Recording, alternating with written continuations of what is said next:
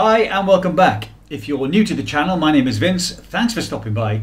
You're very welcome here indeed. So if you watched my first review of the Thomas Delauer My NMN experience video, you'll know that I was not too pleased. And if you read the comment section of that video, you'd have noticed that also many of his subscribers, or those that watch and comment, were also not best pleased. In the comment section of my video, I received this comment from Laura, a very frequent commenter to my channel, and I thank her very much for that indeed.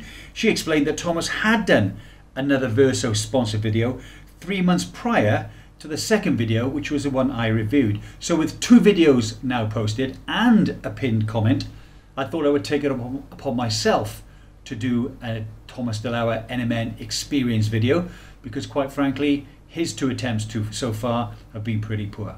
Cellular respiration sounds like probably the most boring thing that I could possibly talk about. But when you're experimenting with yourself and you're trying to figure out ways to get more energy.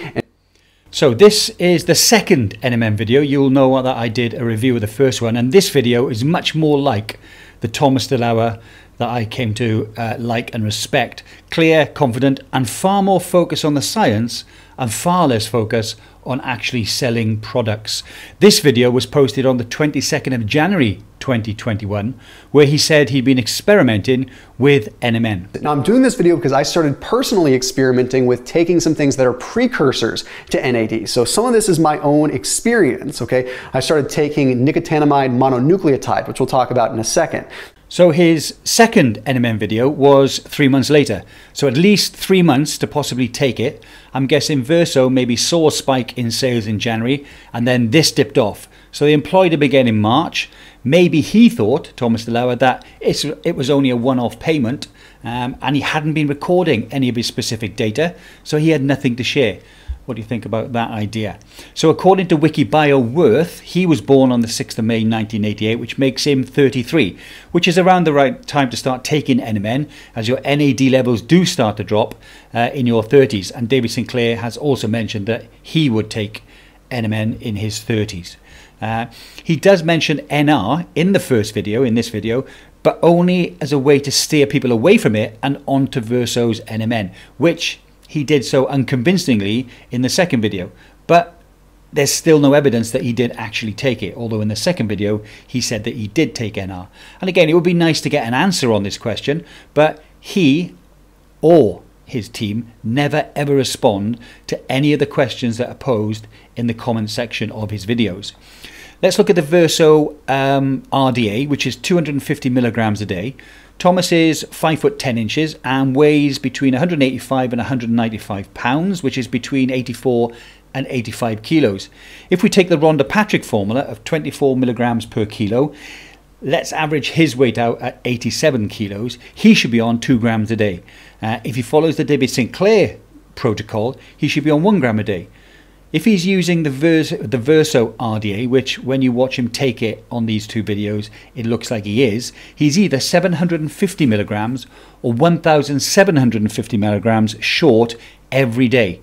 Now maybe this is a reason that he didn't feel anything, and also a reason that he didn't seem as sincere in his second video. I didn't feel a difference until I was well into my 1 gram a day, and actually I felt a bigger difference when I was on 1.5 grams a day. Anecdotally, people who comment on the channel, they say they tend to feel a bigger difference. Those are the people who are not very active. Thomas is very active indeed. That is why he didn't feel as much, and maybe why he didn't seem so sincere in his second video. Also, we know that fasting increases NAD, and he is very big into intermittent fasting. So maybe he has more than the average 33-year-old in regard to NAD levels, and if he's taking at least 750 milligrams short of what he should be taking, that may be a reason that he's not feeling anything and looked a bit uncomfortable when he was explaining what his particular benefits or his data was. Now, he doesn't mention methylation or TMG in either video, and regardless of whether you think it is relevant or not, I think he should have mentioned it in at least one of the videos. He normally posts a video every 24 hours, but after the second NMN video, which attracted a lot of negative comments and also my review of it, he uploaded 2 videos within 6 hours of each other. Now I think but I may be wrong, he can't take the Verso videos down because they paid him, and he would then have to pay that money back. So he probably didn't want negative looking videos at the top of his feed, so maybe he posted 2 within 6 hours to push them further down his feed so people can't see them. I'd be interested to see what you think about that particular hypothesis or my idea. Now, I'm just going to play a short clip, and this is what I said at the end of my video, my review of his second video. Just listen to what I said, and then we'll discuss what I said, and we'll look at what he posted shortly afterwards. Just one comment where he said, I had good results. But what were they? We don't know. Was it increased energy? Was it better sleep? Was it better recovery from injury? I look forward to a follow-up video where he does actually say, or does give us the information that he mentioned on the thumbnail. Then a few hours later, this pinned comment was posted where he says, it's very hard to explain specific results with NMN. It's something that, in my opinion, should be taken for a good length of time. Unfortunately, I'm also making sure not to make claims because it's a supplement that could be misconstrued. So if you have nothing to say after 3 months, and you obviously didn't, why make an 11-minute video? We know why he made the video, because he was paid by Verso to make the video.